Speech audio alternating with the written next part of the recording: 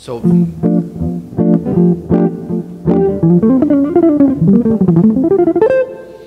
all right, my friends, so we are starting a new series here in the channel dedicated to the playing of Charlie Parker, his style, his lines, which actually is a style that transcends into many other musical styles, such as the Brazilian style of music or even the classical, where this all came from.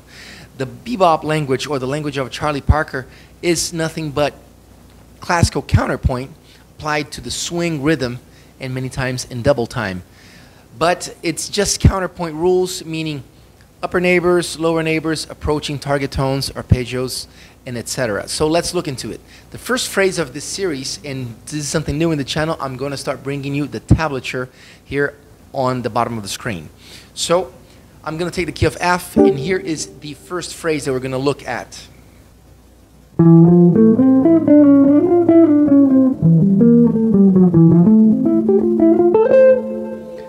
Maybe a little faster to sound a little bit more bebopish. So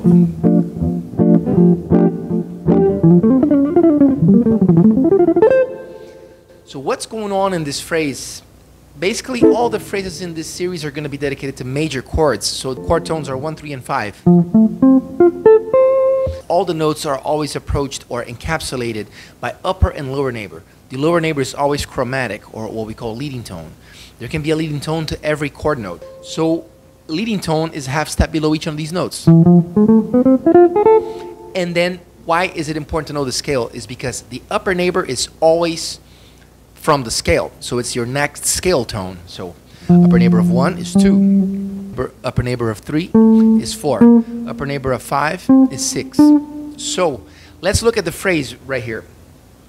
It starts with a leading tone to the 1 and followed by the arpeggio. So you have. And then here, we're going to go all the way up to the 7th.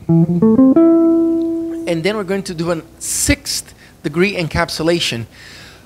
Why are we encapsulating the 6th degree? Because in a major chord, the 6th is almost like a chord tone that is so welcome, it is so pleasant, that many times it is treated as a chord tone. You can encapsulate it like it is a target tone. When I say target tone, same thing as chord tone. So here's the sound of the 6th being encapsulated, and obviously just melodically it calls for a 1 after this one. So that's, you're beginning to understand the language of bebop right there. It's very important, if you want to learn this, to not only learn the solos from the masters, but break them up and analyze them. So here's the beginning of the phrase, right?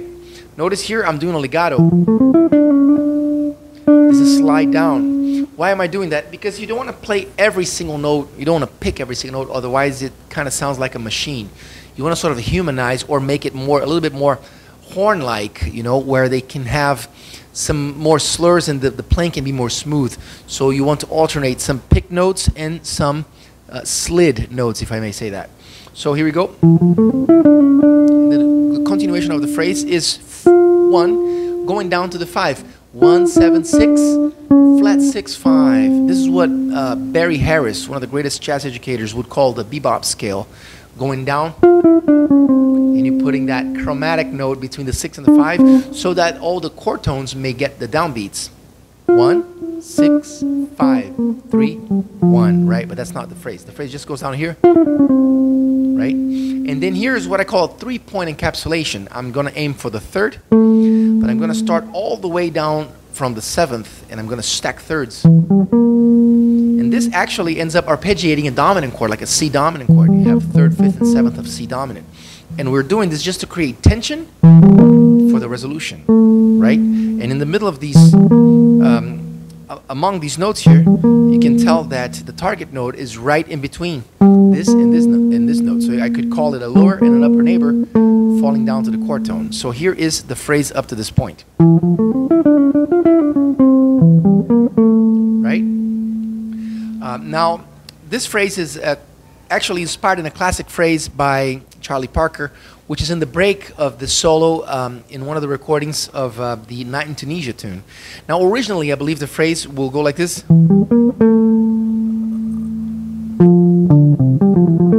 Yeah, but I've changed it a little bit, still following the same thinking of Charlie Parker to this. I'm encapsulating the 1 here.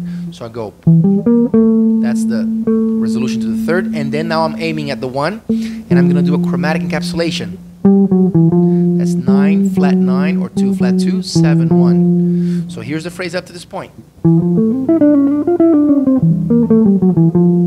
now I'm simply going to arpeggiate the rest of the chord. 1, 3, 5, 7. Okay, so. And then up to this point. And now encapsulation of the 1. An encapsulation may be a variety of ways. You could do it like this, or,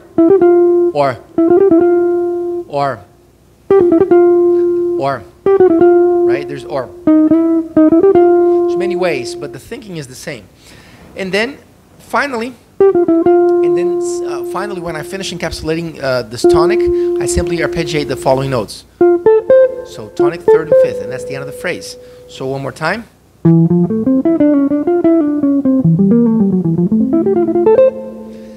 So once you analyze this, you can see that the downbeat, when you tap your foot strategically, you're almost every time getting the chord tone together with that downbeat. So I have.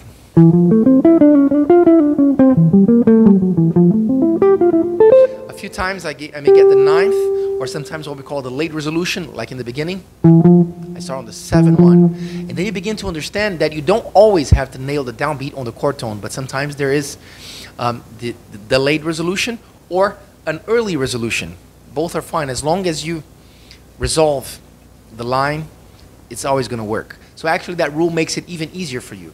But as we go further and analyze the next phrases, you're going to understand it better and better. So I hope you guys enjoyed this video. I'm going to be explaining 5 phrases in this series, and this is the first one. I hope you enjoyed, and stick around for more. See you guys.